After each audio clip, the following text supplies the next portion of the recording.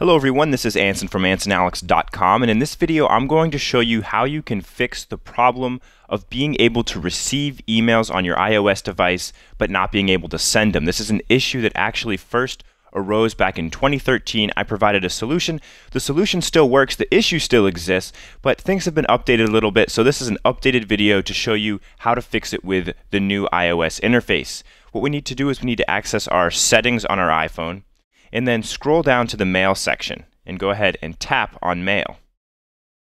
From within the Mail section, we're going to tap on Accounts. Now we need to tap on the account that we're having issues with. So you might have a number of different accounts here. They might look a little bit differently than mine. I'm going to use Gmail for this particular example, but tap on whichever account is being affected that you're unable to send emails from. So I'm going to tap on Gmail. Now I'm going to tap on the account again here in the first section. So I'm just going to tap where it says my email address.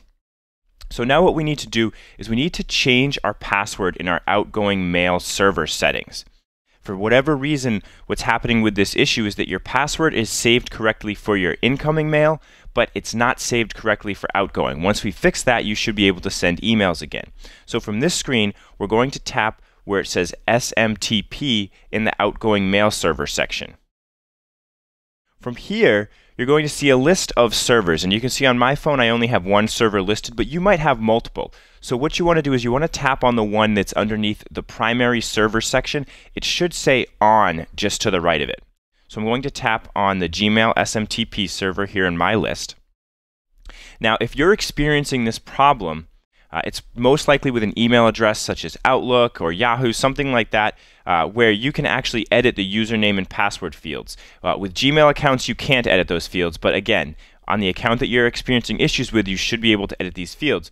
So what you need to do is you need to retype your password in the password field. Even if there's already a password there, make sure you completely retype it, and also make sure in the username field, your entire email address is listed there. Once you've re-entered your password, even if there's one listed, tap on the Done button in the top right corner. After doing that, go ahead and test your email. You should now be able to send emails. Like I said, this issue has been going on for years. My original video that I uploaded to resolve this issue has over 200,000 views, and the traffic that I've been getting on that video hasn't gone down at all. So that means this issue is still occurring, but I've gotten really good feedback on that video that my solution that I provided was fixing it for people.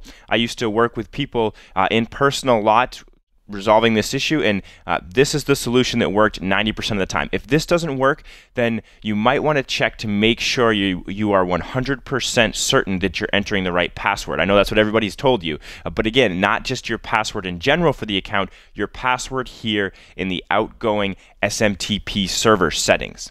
I hope you found this video helpful. If you did, I would really appreciate a thumbs up here on YouTube. And if you want to see more technology tips and tutorials, don't forget to subscribe to my YouTube channel. That's all I have for you for today. This is Anson from AnsonAlex.com.